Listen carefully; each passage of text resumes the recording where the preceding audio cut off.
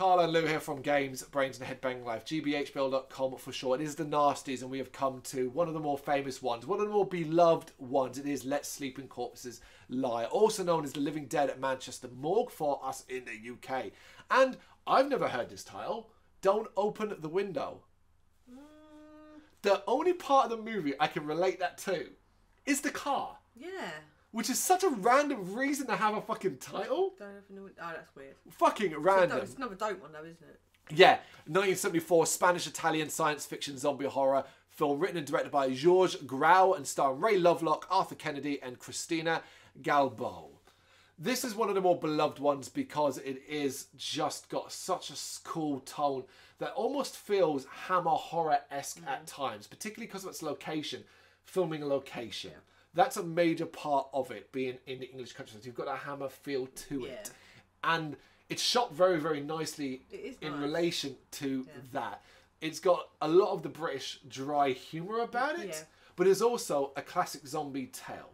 I saw it when I was very, very young, and I remember liking it, but finding it quite dry and boring in places. Older, I feel the same. I think it's good. I think it's very good at times. I particularly like a lot of the gleeful moments. Yeah. And storytelling of it. I particularly like the characters, but I still think it can be very dry, and I also think it can be quite boring. This was your first watch. Yeah, I did enjoy it. I said sometimes I agree with you on certain parts, just a bit ploddy at points. And I was like, oh, okay. I wanted a bit more, just keep the energy up a little bit. Yeah. Because when it was good, I was like, oh yeah, it's clever. Some of the points felt quite modern, with like the way the zombies were kind of like created and formed. That felt quite modern. What we're looking at today in certain problems. It's different, yeah. Yeah, different. That was the word. Yeah, different way of creating your zombies. Yeah. Yeah, we'll say that then. It basically focuses on two people who are harassed by like a local police in English countryside because they're implicated in murders being committed by some zombies who have been brought to life by basically this weird farming tool which is designed to kill insects via ultrasonic radiation. Yeah. And this radiation pumping into the ground is bringing the dead back to life. Yeah. That's I like that. Different as fuck. Yeah. For 1974 as well. Yeah, and like with other films, like new inventions and new technologies. Yeah, you probably get people mucking around with stuff like that rather than spraying chemicals. We've got ultrasonic radiation. Let's try that. Yeah. So. Yeah, particularly from this era, a bit more experimental. This is fascinating. In total, the film was released under more than 15 or 16 different titles internationally. Oh my God. Now, I say 15 or 16 because you find two different ones online. Some say 15, others say 16. Yeah. But either way, what the fuck? Yeah. I wish I could have found the list of all the different titles. I couldn't. I only found 3. But what the fuck? A lot of them are obviously going to be foreign titles, foreign language titles anyway. It's become a cult picture. That much should be clear by now. I suspect if you're watching this, you're very aware of this movie. Maybe you know it best as I did, The Living Dead at Manchester Morgue. But we are going to run this review under the title Let Sleeping Corpses Lie, simply because that is the one it's predominantly known as elsewhere. There were a couple of cool interesting tidbits that I found about this that I thought were really interesting. This one, director Georges Grau purposely cast an actress known for having a flat chest in the role of the nurse so that a fake chest piece could be applied and the zombies could tear into it for a death scene. I thought that was fucking great. So what he's doing there, and a good example of this is Don't Go Near the Park. The beginning of that Don't Go Near the Park, if you remember our nasty for that. At the beginning there was a woman with a fairly substantial chest size killed. And her shirt is ripped open. Yeah. And suddenly she's got no boobs at all. It's completely flat with not even any nipples. Because obviously there was a chest piece attached so the zombie could tear into it. Oh, yeah. The guard man could tear into it. We laughed about it at the time. So to get around that, he's like, all right, I'm going to cast someone who's flat-chested. So when, after the fact, it won't look weird. It's a little detail. We're like, okay, interesting that you really cared a lot about that. Yeah. I thought that was interesting. Also, the cemetery scenes, I thought this was great. In the film was shot at a historical English graveyard where Robin Hood's Little John is said to have been laid to rest. Oh. Okay. Nice little factoid. Yep. It's even more, though. The production experienced trouble when tourists arrived to see the crew and their garbage hanging around the cemetery. Complaints were made and the crew were forced to do all the cemetery shots in 24 hours. And a lot of them take place in that cemetery. So that's a quick turnaround. The film's strange music is partially made of moaning and breathing sounds. Made by the director, George Grau. Oh. Okay. He also did the noises for the zombies. Yeah. Oh, I like that. The English tagline. To avoid fainting, keep repeating, it's only a movie, only a movie, only a movie, only a movie. That's ripped off from? Yeah. Wes Craven's The Last House on the Left, the advertising campaign for that. I've not seen... Fuckers. Hate that. That's really good. Oh, that's annoying. You couldn't... I think you could have done something a bit more British from that. It's a bit... I think you could have done something a bit more obviously British within that. It's a bit crap to just rip off someone else's advertising campaign, you know? They've done things like War of the Worlds and other things like that. I've done like kind of like that kind of spookiness. By Governor, it's zombies. Yeah, or Keep Calm and... No, because that's much later. No, but it's like a bit more obviously British, but yeah, that's a bit of a rip-off, obviously. So yeah, the film opens with these cut random shots of Manchester City back in the 70s, where it's just snap, cut, snap, cut, snap, showing life and showing British people going about their life and so on. And we thought, we were kind of like, okay, this is kind of a lot of fun looking at the, the city back in the day and stuff like that. And then you randomly cut to like a streaker who just takes her clothes off and runs through traffic. We were like, what the fuck? Yeah, what's going on there? Was it something going on in the 70s that during the time it made more sense? Was there some protest where people did that? I don't know. It's pretty random. Yeah, that's the word, random, like just jammed in there. And it's almost like you went, well, we've got to have some nudity and this is the only way we're going to get it. It looks like a bit like a music video or like an arty. The whole film is quite arty, so maybe that's what they're trying to go for. Like, oh, look at the hip 70s urbane city.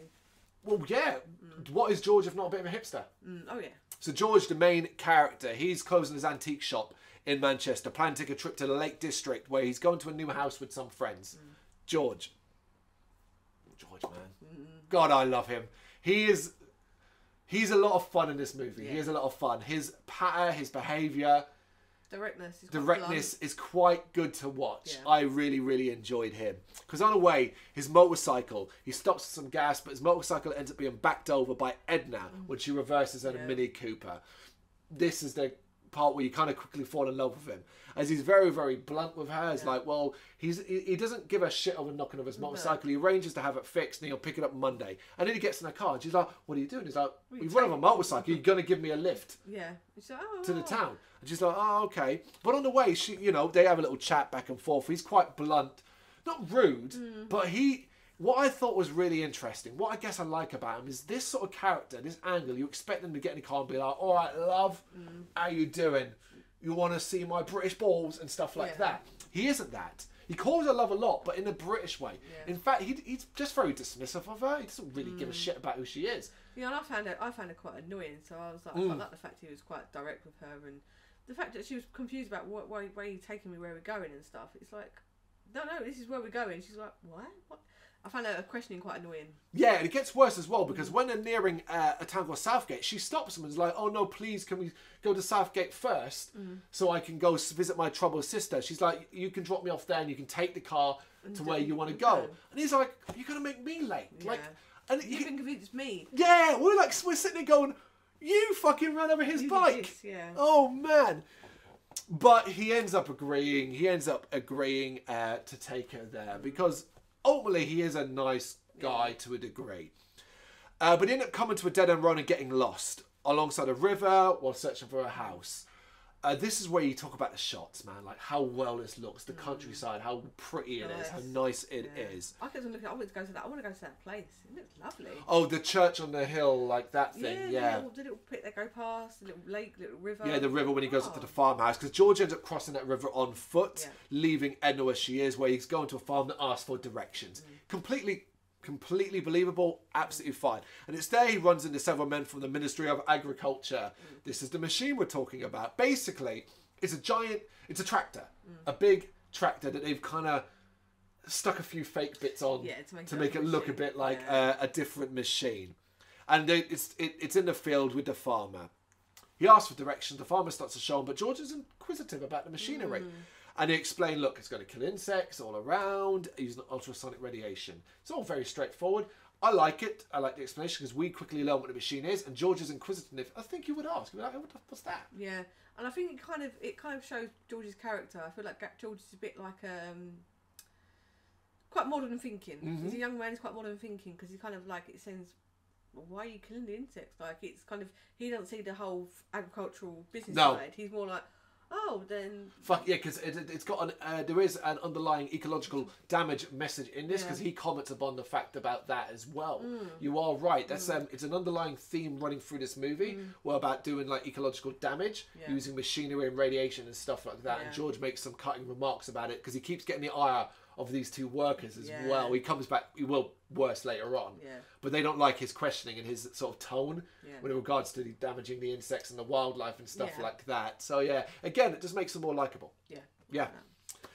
Edna, waiting in the car, she's a chill in the car, is attacked by a man who basically emerges from the river. He's covered in water, he's wet, he's got this kind of rope around him, and he's got a sullen face, doesn't say anything, and just tries to attack her. This is what we're talking about, the rolling up of the window, where it's like, is that what he mean by the other title, don't open the window? She ends up running out the other side of the car and running to where George is coming down from the farm. She runs to George, man, this, man, that, whatever. Obviously, the man's now completely vanished. Don't get that. Don't get that. It's just like, why would he have vanished? Why would he not attack both of them if he's a zombie? And Edna's already, like, comes across as a bit, like, high maintenance. Away in the fairies almost to a degree. Yeah, because that's the constant George kind of like, he almost sees her as like a little bit like, what's the word I'm looking for? Where she doesn't live in the real world. Welcome to the real world, Edna. That kind of thing. Where he's quite, like I said, short, sharp talking and things like that. Doesn't suffer falls easily. But he's still kind to her. He's like, all right, we'll have a look around, that kind of thing. But the man's just not there. We should say this poor actor, all his scenes had to constantly be drenched with water because it always looked like he was waterlogged. The poor fella. Oh man, imagine that. It was not nice. But he does do zombie quite well. It is an old school type of zombie where it's not about rotting flesh, it's not about that kind of thing. It's more just pale, and the fact, recently dead. And the fact they said he was a homeless dude as well was like, well, was he just like, because he's asking for money, isn't he? Yeah, that's what she thinks it is at first. So it's like, oh, he's some kind of homeless dude, and like, I mean, it could be construed as that. Like the way he's shuffling and he's not quite with it because he might be drunk and homeless and stuff. So, could just be ill. It is all a very, very solid setup. We should also add an important angle of this movie is that this machine is the recently dead. They make a point of saying that. So like that's why there's a freshness to the corpses. And I think that's quite a good way to get around any sort of makeup issues as well. But do you remember Edna had a sister? Remember? We need to go back to that. Her sister is Katie, a drug addict who's arguing with her photographer husband Martin. She's not happy that Martin's arranged for Edna to come in. So basically quickly established, without it being said, another good angle from the film, that Martin, worried about Katie's drug addiction, has called Edna to come help support. They're going to work together and basically force her to go cold turkey. Because she appears to be trying to get clean. But not doing a great job of that. She ends up sneaking in and trying to shoot up in the garage afterwards. We see her starting to cook heroin, basically. And you're like, okay, this all makes sense. You don't get a lot of detail about Martin. He's very aloof to her and stuff like that. You know, and he's like, oh, I'm going to go do some photos. He goes to like some waterfall down by their remote cottage. Very nice looking area. Takes some photographs. But Katie, when she's cooking up, is attacked by the same man who Edna, the homeless zombie man, who appears there, ends up attacking Katie. She runs to where Martin is, and they both get attacked, and Martin is killed by the man. All while you get this cool thing of where like the camera keeps flashing because it's going off. It's a cool little touch. It's a nice little location. I think with Martin and Katie, I get the impression like that she was like his muse for a little while. And I think he took photos of her like it was vulnerable, and she was all like, it was like heroin chic, and obviously when it got too much, I feel like he was like, oh shit, we've gone a bit too far of it, because it was like the photos a bit like bit questionable. Like you couldn't have them on a coffee table, could you? Oh, you're well done for picking up on that. You're right. There's a point later on, shortly after this, where the detective is looking for photos, and there's pictures of Katie, I say in an almost artsy way, but they're clearly not. She's got issues. So you really well done. Yes, real well done for picking up on that little detail. You say it makes complete sense to me. Katie, after Martin is killed, runs away. George and Edna arrive, and of course the man's gone again. I don't love that. The disappearing act, just gone. No, like a glimpse of someone that could be a homeless dude that's on the rampage. They end up, of course, reporting the death, and the police arrive. Now, the police in this movie are dickheads. They are horrendous. Oh, man, they are horrendous at their job. But also the police sergeant is just a knob who immediately just goes, well, you did it, to Katie. Yeah, he's like, And don't get me wrong, when he's hammering a point home, you could argue he's got more than enough to go on. Yeah. But you know what he's missing? Proof. Yeah. But that doesn't seem to matter to him. No. And that's just like, why are you such a knob? Yeah. You know? And he also basically suspects George and Edna of being involved and says, George, you can't leave. George, if you do not leave Southgate, you've got to stay here. But George realises, oh, Martin's camera is going off. We can get ourselves out of this by taking the film and having it develop, because he doesn't trust the police. He's damn right to not trust the police, because if he wants to let that stick and the camera then shows this man and this police sergeant wants to let it stick on Katie because she's a heroin addict, he'll just dispose those pictures. Yeah. There's corruption, basically, you know? And George is aware of that, and I like that. Like, I love his smartness. It's like, okay, it's a good idea. Katie ends up having a breakdown after being harassed and accused, and all the things that's happened to her, and ends up being hospitalised. He's just like, police, you're the worst. At that same hospital, we end up finding out that recently born babies have been seemingly affected by this radiation and got a bit violent and bitey. Yeah. That does create a fun image in your head. It doesn't go any further than that, but it does create a fun image, doesn't it? You know, you're like, oh, okay. Psycho children. Yeah. Back at the chemist, they collect the photos. But for some reason, the dead man doesn't appear in any of the pictures. Just not in any of the pictures. And I thought, what? Yeah. I was just like, what? And it's almost a bit like, why even go through the developing pictures part? Not to have that. Not to have it. If you know you can't have him appear because it will exonerate and confirm your story, which fucks up the rest of the story, just have it so that the police take the film off him then. And we never see it. Or just have it as a film like... Damage, falls in the water. The camera falls in the water. Yeah. So you can't, end of. Yeah. But they do find out here that the man they're talking about was apparently a local bum, a vagrant, who drowned in the river. They find that in a newspaper from the shop owner. The sergeant, obviously having found that the film was taken, has traced them to here, arrives, takes the photos, and is a bit like, well, there you go, no man, eh? You know? The couple leave and he sends one of his men to tail them. Yeah. One of the awful people at tailing where it's like, you're driving really close behind them all the way. On like quiet streets. But they end up going to the graveyard and into a room where in the chapel they find like an empty, half-eaten meal as if someone was in the middle of something and then disappeared. They follow noises to a crypt and they end up getting startled by the body of a murdered person. And the vagrant zombie is in there as well. He then ends up bringing other bodies that are like lying in stew, ready to be buried. He ends up bringing them to life by wiping his blood or touching their eyes with the blood on his fingers. I thought that was odd. Didn't really get that. No, it's kind of like a level of how. It's almost voodoo-esque to a degree. Yeah. Yeah, I mean, it's fine. It is what it is. We need some more alive. But the pair manage to make a hole so they can escape from. Edna goes up first. She finds herself in a pit while the zombies are holding George back. There's this really long scene where she's trying to climb up out of the grave, the open grave, and George is just sort of being held on by the zombies who won't really do anything. It's holding his legs. Yeah, and it does keep cutting back and forth. It's a bit long. But George manages to get free, follows her out, and the zombies obviously chase, but they get out of the grave. They end up locking themselves in the room afterwards, but there's the back in the original room, away from the zombies. But the police that was following him has come along, and he tries shooting some of the zombies. Doesn't do anything. No. Doesn't do anything. He tries to make a run for his police raider he dropped while being initially attacked, but is caught by the zombies, and this is where we get one of the more violent scenes. He's kind of torn apart, and we see them eating his organs and things like that. So we do get this kind of traditional zombie flesh eating. Yeah. Gone back to that. From that, the dead end up smashing their way into the room, and George throws a lit oil lamp, setting them all on fire, burning them to a crisp, escaping to the car, where George tells her to go to the police and report this. You're a bit like, but the zombies are burned, the bodies are burned, it's not going to look great. Yeah. It's not going to look great. There's already been like questions about what's going on. Exactly, it's not going to... You kind of already know where this is going, and you're like, shit. So he sends Edna off to the police, but him now convinced that the machine is at fault, decides that's where he's going to go. Edna arrives at her brother-in-law's farm, and he's been met by Martin, who is now a zombie as well. But she runs him over as she escapes.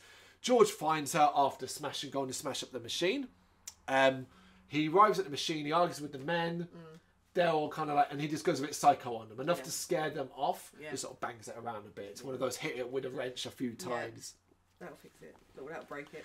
But yeah, Edna, after escaping Martin, George meets up with her at a petrol station where he drops her off. And we get this weird scenes between the owner of the petrol station and stuff like that. Edna's kind of gone catatonic a little bit at this stage as well. He then grabs a can of petrol. He's planning to go set fire to the last of the zombies. But unfortunately, he's caught in a police trap when he arrives back to set Martin's body on fire. The ones he killed there. The police, there's a copper on the floor, and he goes to investigate the police officer, who stands up, and it turns out they set a trap for him, and he's arrested. And you're like, well, this doesn't look great. No, it's going to be quite hard to explain. It doesn't look great at all. Unfortunately, the machine as well, we then see it's been repaired, and it's been turned on, and apparently it's got a wider scope now as well, something they did earlier on. Ends up bringing to life a number of bodies in the nearby morgue. And it's strange because this set of sequences that I'm flying through is the movie moving at top gear. Whenever we get to this latter portion, it really does ramp up. So when we said like slow and boring and plodding, it tends to relate to the early scenes and the build more than anything else. The Katie, the Martin stuff, that angle, the police stuff. Now we're here and we're reaching the end game. The movie's like, boom, off we go. So we're flying through these scenes and these sequences as well. You go here, I go there. This is what happens. All done at night with this great looking mist.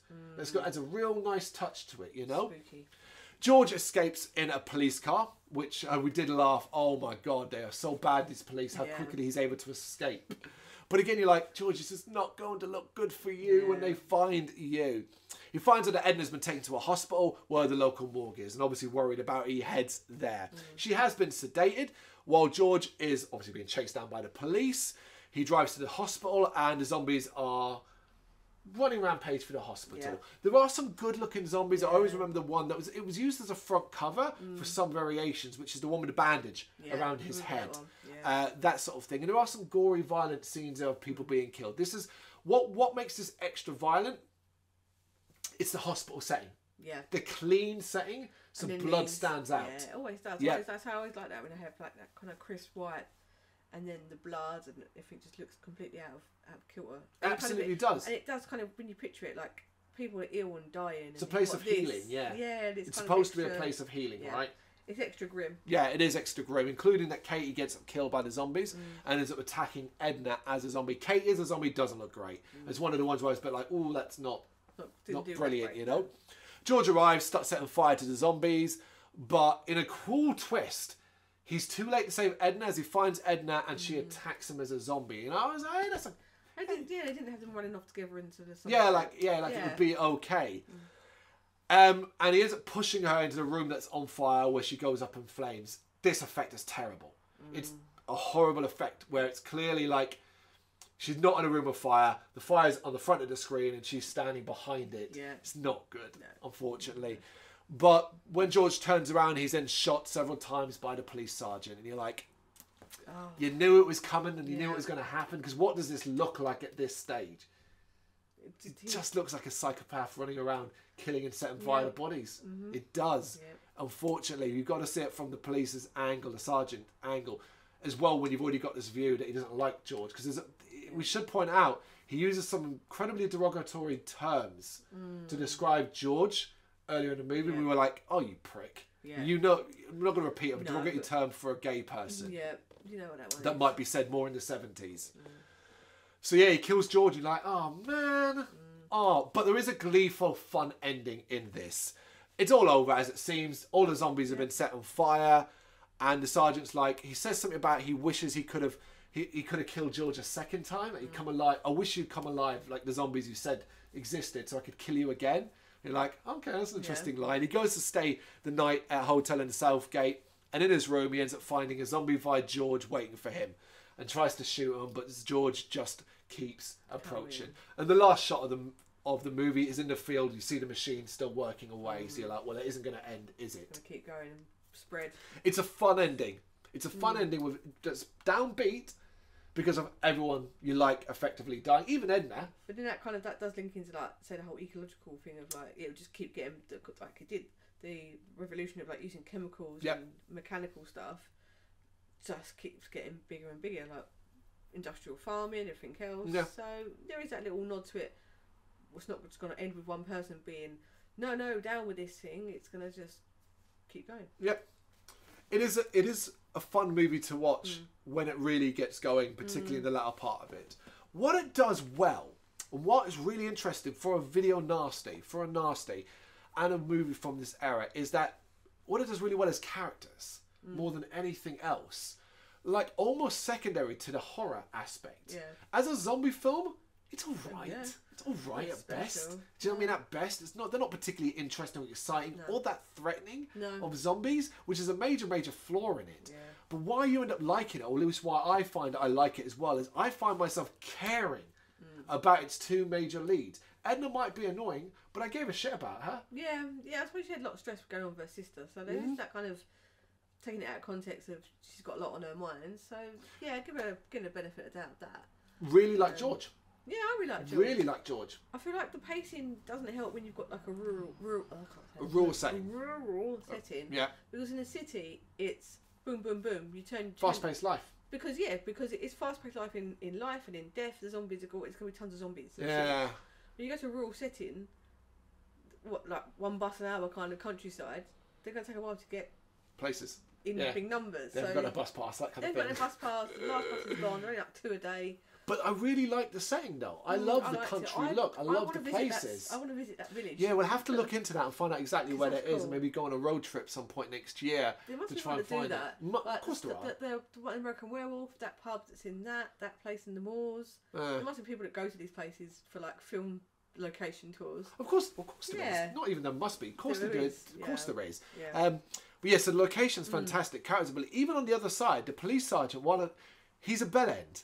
But I disliked him heavily, which means you're doing something right about the character. You're making me feel something about that. Yeah. Even Katie and the drug addict angle and stuff like that, I gave a shit about. I was interested. Yeah. This is good writing. And I feel like the whole police part of it feels like they probably annoyed. They were annoyed by George's. Because George was smart. City boy. They didn't like him because he was smart. They don't get stuff going on. It's our version of we don't like your type of people around in America. It's our version of you come from the city. Yeah. That's what it is. Yeah. It's our version of that. You have it. People have it in America. If you're watching from America, you know it. You go to a rural town in Texas and you're from fucking one of the cities. Oh, we don't like your type around here. You don't belong here. That kind of thing. You're a city boy. You know, that aspect. It's the same thing here. You know, we're from London. We read it in pubs we went to a pub in Margate. Yeah, walked in, everyone turned around like, the fuck are you doing here? Yeah, we only come in to buy a pint. Literally to spend some money. We're like, okay. Turn like, around, had there been, it's the piano screech. It's the piano stopping, you know, the violin screeches, everything just stops and stuff like that. It's proper fucking weird shit. And that's what this movie does here as well. Like I said, when he attacks George verbally, it's all about where George is from and the lifestyle he lives based off of how he looks and things like that. And it's like, oh, fuck you, dickhead. Yeah. But like, it fits in this movie. Yeah. And here's the thing. What I do really like as well is we're not seeing bad policing. No. In regards to the end results. By the end, it doesn't look good for George Edna. It really fucking doesn't. Yeah, the policeman doesn't want to believe anything because he's already made up his mind, which is a big problem in that kind of job.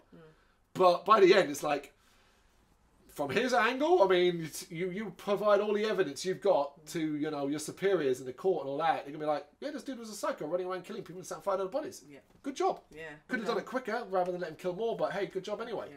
Do you know what I mean? That's how it looks. So that's really cleverly done. The ecological aspect, while underplayed, is interesting. For a movie from 1974, the idea of this experimentation and what it could do. It is a stretch. Yeah.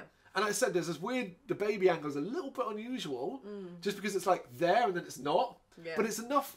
And what I like about those is it's lets your imagination go. Yeah. You're like, okay, all right, that's interesting. They kind of touch on that in the Brood having like weird. Yeah. Weird getting kids involved in like this kind of stuff. I don't know if it's like more of an English. I don't know. I mean, like evil children. Evil children. Yeah. It's like I'm torn to kind of wrap this one up in like, oh, you should see this. If you've never seen it, definitely check it out. It's quite unique. Yeah. Purely based on the fact that it's English. in the UK. Yeah. Which adds a nice difference to a Nasty being banned and being in trouble here. You can see the movie completely uncut these days, so there's not an issue. So it's nice to have us involved in that, particularly from '74. So that movie was released and it was out there for a very long time before it came across the fucking Merry White House and Daily Mail and all that bollocks and the BBFC's section. But it's completely tamed by today's standards. The violence and gore that exists in it is all the stuff you see in any zombie movie ever, but nowhere as harsh. Yeah. The nudity is just that streaker at the start. Yep. That's it. I think maybe someone... I think if I was to point out other things that may have caught the eye in regards, simple fact that you see her cooking up heroin. Yeah. That we see her take it out of the bag. We see her hot spooning. Yeah, and when you watch programs now, you get everything listed on top. Contains drug references, sexual... It does tell you that. So they're obviously aware of... They don't want to show... You don't see her inject it because she gets interrupted, but we see the point where she's holding a hot spoon over the flame and the liquid is the powder's melting into liquid. Like we're getting close there. Yeah. I also think the fact that you reminded me of it, the angle, the moment where the sergeant is looking through the pictures of the kind of distressing photos taken of Katie. Now that's quite like mentally damaging imagery, stuff like that. You're like, okay. Those are the little tiny little things. I wonder where it's just the stuff that got it over the mark, where it's like, this movie isn't great because of this and whatever and stuff like that. Oh, that's it. Yeah, and I feel like the whole drug use kind of adds another layer of like murkiness to it, grimness, and obviously like in small towns, it's kind of like delving into like small village life a little bit. Because I think everyone thinks, it's nice out in the country, but it's like people still have issues. Still have issues and still have problems and stuff like that. Probably more remote. She's away from her sister, so it's probably even harder sometimes living out there. I also wonder as well if the tone of the idea of recently deceased as well. But doing recently deceased, you create a different kind of feel about the zombies than anything ever elsewhere. It's not a maggoty corpse that you can't recognise coming out of the dead.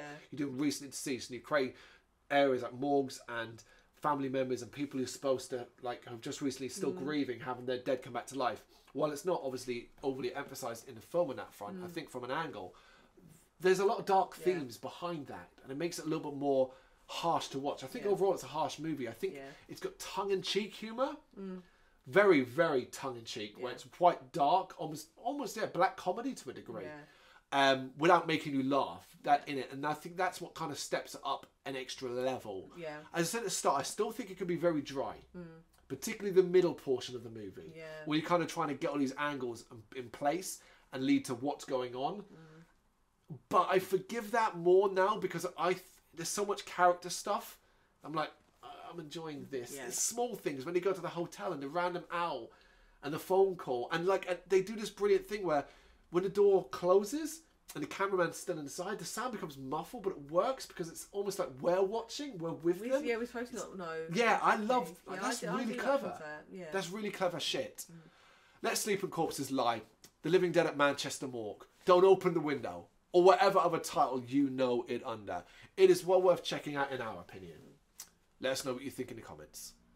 Thank you very much for watching. You can check us out on gbhbl.com as well as on Facebook, Instagram, Twitter and Tumblr.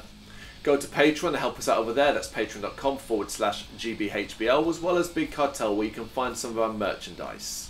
We have a podcast running on SoundCloud and Apple Podcasts. And of course, if you like this video, do us a favour, hit the subscribe button and help the channel grow. Games, horror and heavy metal. What else is life for?